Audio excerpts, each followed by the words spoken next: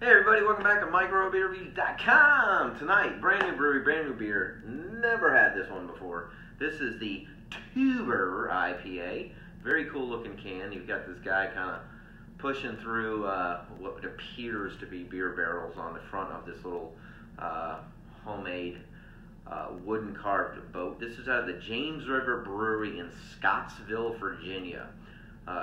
Never heard of the brewery, never heard of the beer, know very little about it. This is supposed to be a refreshing and easy to drink hopped beer brewed with Mosaic and Falconer hops. Like the tubers that travel down the James River, floral and piney hops glide over your palate throughout this well-balanced golden brown hued IPA. Bitter hops hit first and the piney finish leaves you thirsty for the next sip. ABVs are 6.5%. IBUs are 60. Came in a single, did not have 6-packs. I bought it because of the can. I mean, that's what caught my eye. I thought, man, that's a cool looking can, two-tone, cool little dude in the boat there. So I haven't had it yet. Know nothing about it. I can't really give you a price point because, unfortunately, I bought it for a single for, I think, $3, which these days is not that bad. All right, so what we have in the glass here, I know the lighting is not that great, but this is a,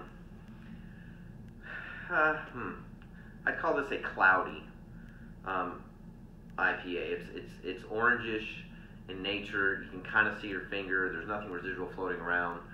There's nice carbonation to it, a little thin, white, frothy, foamy head on it, a little bit of lacing in the glass, but it's just kind of cloudy. It's not that really kind of thick, hazy beer that a lot of them are coming out with these days.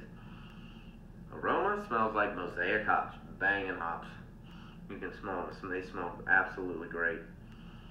Definitely has a little bit of that pine needle to it. There's some grapefruit in here, which smells really good.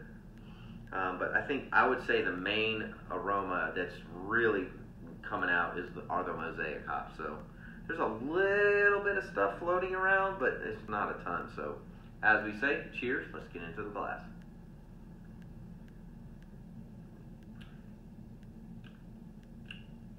That's pretty good.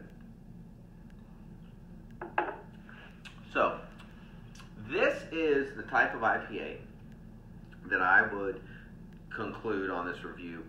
They're trying really hard, and they're close to being one of the upper echelon IPAs, but they're not quite there. It's got a little bit of a bland finish to it. It's definitely has some fresh hops to it. Let's see when this was brewed. Well, here's the problem right here. This was brewed 5 months ago. And, I mean, these things start to separate. That's probably why there's some stuff floating around. So, unfortunately, this isn't one of the fresh ones. But you can tell that things are trying to come together with the fruitiness and the pininess. And there's some nice little malt background to it, subtle but there. And really good, strong Mosaic presence. It just doesn't really come together. It's just kind of blah at the end. And that's unfortunate because this IPA market, and I get on soapboxes all the time in my reviews about being flooded, and everyone's trying to be the big dog, and everyone's trying really hard to do really well at it. And it's hard to be one of the big ones, and I just think right now it's one of those scenarios where, I mean, again, you've got to get them fresh. This one isn't, so unfair on that review. They've got to have some uniqueness to them. This one really, to me, doesn't. It's a Mosaic IPA with some kind of other stuff kind of there, but not really coming together in a nice mesh of aroma and flavor.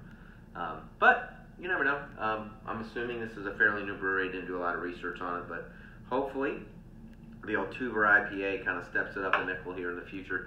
We rate our beers to 1 and 5. Again, not fresh, but I'd give this about a 2.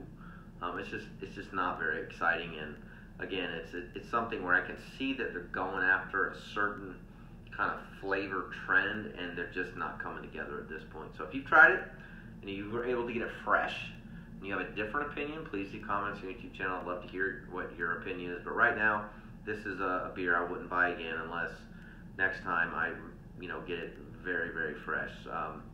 So that's what we have right now, the old tuber IPA. As always, we appreciate you watching. If you haven't already, please subscribe to our YouTube channel. And as always, we'll see you again real soon. Cheers.